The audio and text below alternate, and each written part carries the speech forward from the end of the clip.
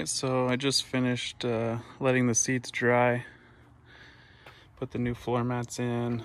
The seats aren't fully dry, so they still have some wet spots on them. But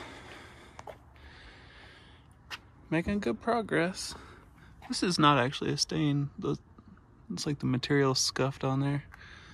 Now the bottom seat piece, well, I've gone over that twice now, and I'm not bolting it back in because I'm probably gonna hit it a third time.